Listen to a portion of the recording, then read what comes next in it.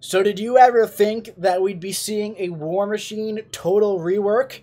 Because personally, I didn't. But here we are, and it's looking pretty cool, man. So, as always, the buff info's now out, and of course, we broke it all down, and we highlighted everything that you're gonna have to know. And I'm excited to talk about this one, man. This is so cool. I made a Rank 3 War Machine video 4 months ago at this point. Time flies fast, guys. Wow. And I was excited with him. I was like, man, he is cool at max sig. He's just a little impractical. He only needs, like, a couple little tweaks and he could be good. Well, man, he got a lot more than a couple little tweaks. He got those little tweaks, the exact tweaks that I wanted, plus more. Let's break it down.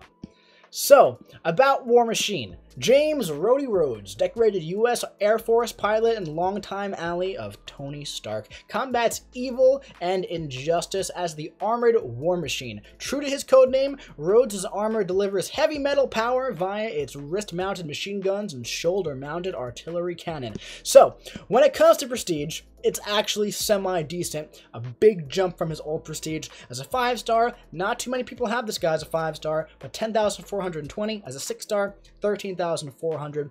He's never been in the 5-star base pool. He's very recently been in the 6-star basic pool. He was just in the 6-star featured. So yeah, guys, you know, I pulled him once, and I have him unduped as a 6-star. I'm pretty happy to have him after reading through this buff. Let's jump into it, man. Alright? War Machine's mechanic. War Machine is back with an all-new arsenal of tools. He has brand new pre-fight abilities to juice him up, and his other tech teammates will help you tackle some of the toughest challenges the content has to offer. Stack up armor breaks, get some fury from the special 3, deal some great damage over time with the special 1, and refresh it all with the heavy attack. So, his strengths. Teamwork, alright? War Machine's pre-fight abilities give him a new way to help out his fellow tech attackers.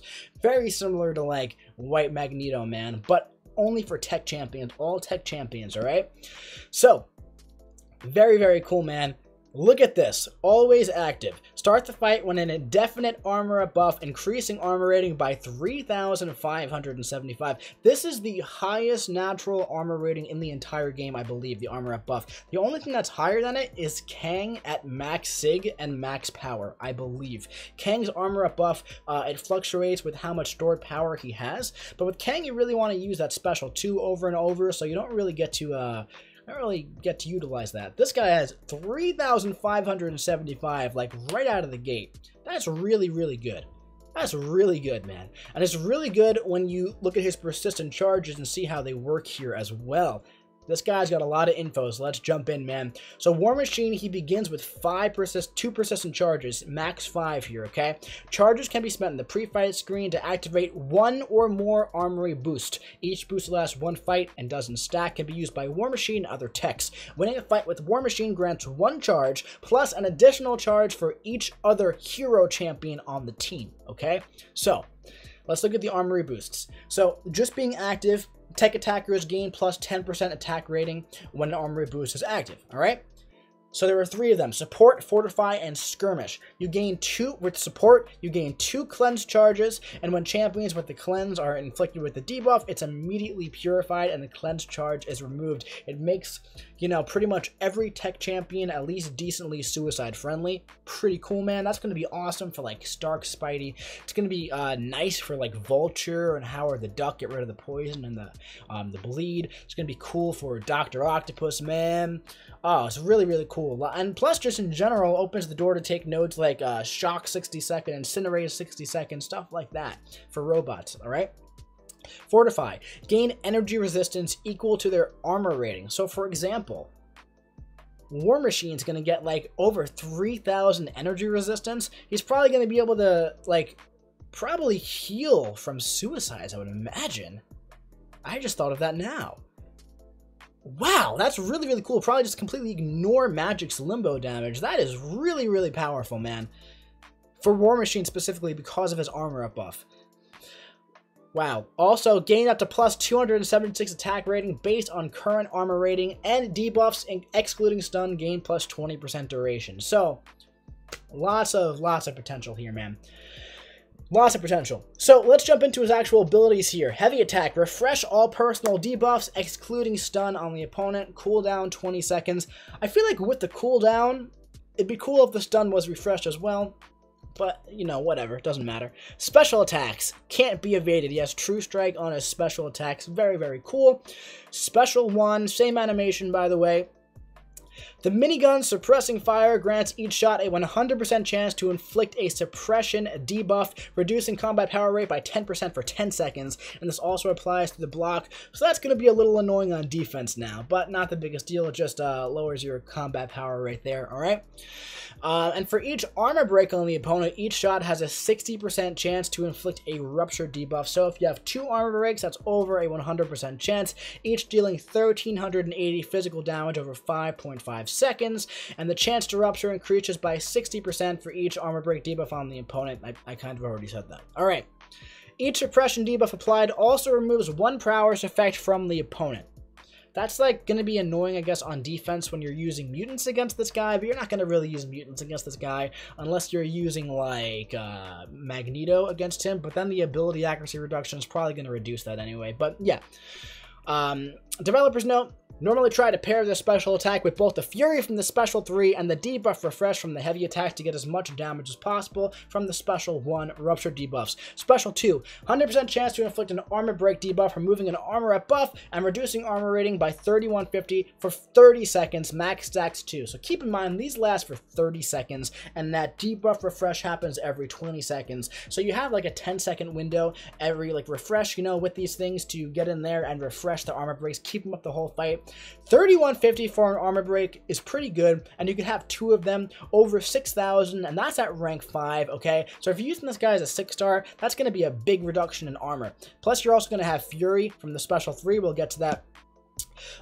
Developers note, the core of War Machine's kit, most of his abilities will gain bonuses based on the number of armor bricks on the opponent. Make sure to stack as many as you can. You can only have 2 though, so it's looking like 2 special 2s to ramp up in this fight, and you're going to be doing a lot of damage. So the special 3, 100% chance to inflict a stun and gain a Fury passive, increasing attack by 1265 for 30 seconds. Each armor break will on the opponent will grant War Machine an additional Fury passive, so that you can have up to like 3,750 plus Fury for the maxed out 5-star here, unduped, with over 6,000 armor reduction on the opponent. That's going to be some massive damage. It's possible for War Machine to deal tons of damage when you've got a few armor breaks stacked up.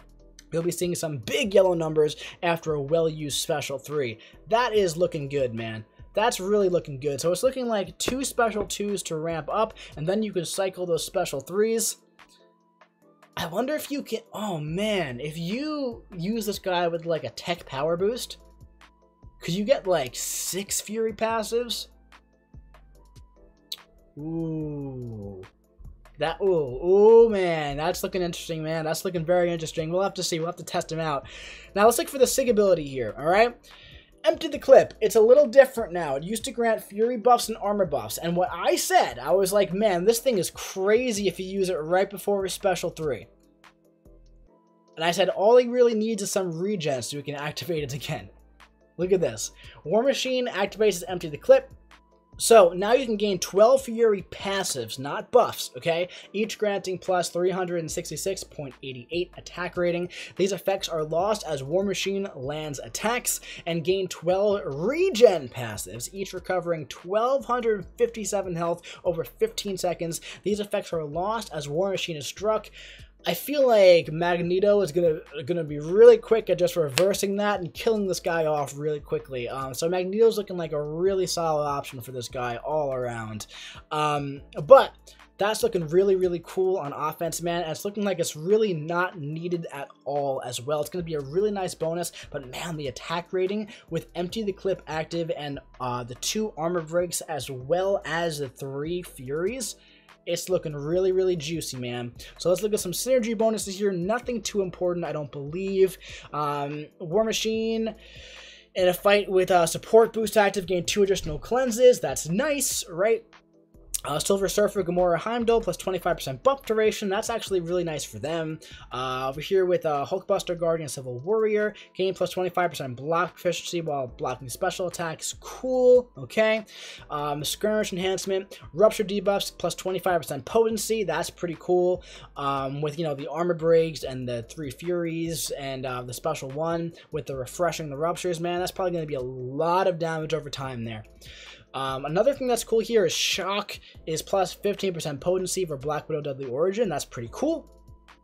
And that's about it. Then we have some generic ones as well here. But overall, man, this guy is, he's looking very juicy, man. And I cannot wait to test him out. I really can't wait because he is looking very, very good and very fun to use. I have a 6-star War Machine. I'm not opposed to ranking him up if I really like him. We'll have to see. Only time will tell. But anyway, my dudes, that's going to be it for this War Machine breakdown, a buff update rework info for you. If you enjoyed it, drop your boy a big ol' like. Comment what you think about seeing the War Machine rework in the comment section below. Do you like it? Do you dig it? I kind of dig it. Let me know what you think. And if you, you want to see some War Machine buffed gameplay, why don't you subscribe? Because it'll be dropping right when the patch drops. I don't want you to miss it. And in the meantime, go check out that pre-buff War Machine video if you want to see it. It's pretty cool.